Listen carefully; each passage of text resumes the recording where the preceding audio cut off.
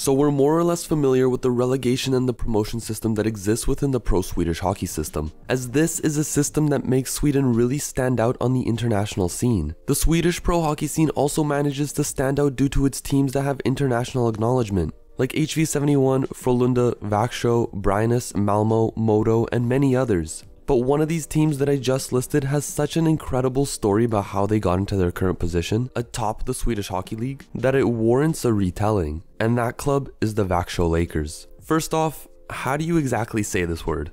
Since I've heard a bunch of different pronunciations. From my understanding, it's either Vaxjo or Växjö. Either way, I think I'm gonna stick to calling them Vaxjo since that's what I've always said, so there's that disclaimer out of the way. Second off, I want to thank Joe for helping me with this video. His channel information will be in the description below, so check him out. So why do the Lakers of Vaxjo stand out?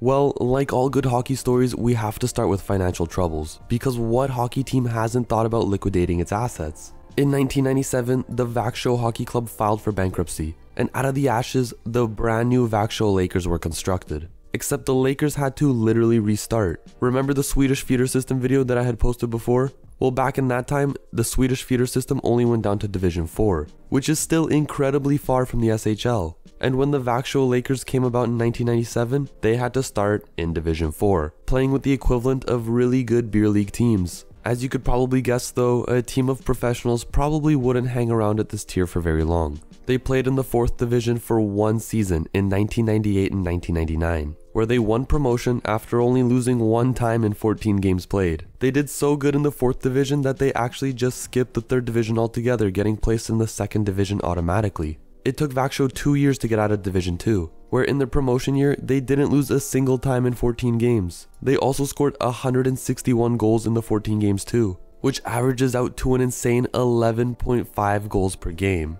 Following this trend of playing 2 seasons in a lower tier league, the Lakers played 2 seasons in Division 1, getting promoted to the Allsvenskan in their 2nd year after another dominant performance that saw them losing only 3 games in the 2002-2003 season. The Vaxjo Lakers were absolutely throttling up the promotional leagues, as it only took them 6 years to go from Division 4 to the Allsvenskan. That's 4 leagues, technically, in 6 different seasons. And now I'm going to pass off the next part of this video over to Bojo. I'll have his information in the description below again, so be sure to check him out. Hey guys, what's going on today? Bojo here, and thanks again to Hybrid for having me on this video.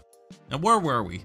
As he was saying, the next 8 seasons would prove to be much tougher than the previous 6 for the Lakers, not only because the Allsvenskan teams are actually pretty good, but because the Vaxjo Lakers were struggling financially a little bit around 2008. I mean, who wasn't struggling financially in 2008? After that though, the chairman of the team sat down and came up with an economic strategy for the team in order to recuperate funds and keep that team afloat so that the Vaxjo Lakers wouldn't suffer the same fate as the old Vaxjo Hockey Club, especially after coming this far. Part of the strategy came from a slight ownership shuffle that involved purchasing larger shares in the team, but following this, the Vaxjo Lakers qualified for the Kvalserien, which is the promotional playoffs to get into the SHL 3 years in a row. The 3rd time turned out to be the charm as the Lakers won the right to be promoted into the SHL in the 2010-11 season. Going from nothing to the top league in the nation after only 14 seasons, the Vaxjo Lakers leapt from the 4th division of the Swedish Hockey League to the pinnacle league,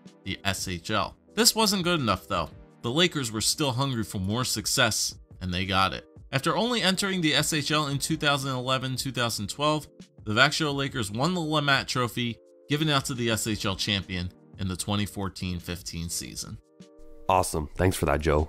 Now within 4 years of joining the SHL and 17 years after starting from the very bottom, the Vaxjo Lakers had completed the ultimate goal for any team playing in Sweden. And they liked winning the SHL championship so much that they actually did it again, this time in the 2017-2018 season. 2017-2018 was a special year for the Vaxjo Lakers too. Not just because it marked their 2nd national championship, but because it was the year that they showed themselves to the entire European hockey world. The Champions Hockey League is a key tournament in European hockey, and winning the tournament means European fame. Well, in 2017-18, the Lakers actually managed to make it all the way to the finals of the tournament, where they eventually lost to Finnish side JYP. So all that Vaxjo really has left to win is the Champions Hockey League. The Vaxjo Lakers are a story of rebuilding and perseverance, and they're truly one of the most amazing hockey clubs in the world for what they've managed to do in such a short period of time. They showed that all it really takes is the right pieces and a dedicated support staff, which allows for any goal to be achievable. including winning the national title after being at the bottom tier of hockey only a few years prior. I hope you liked the video. Thanks again to Joe for helping me out, and I'll see you in the next one.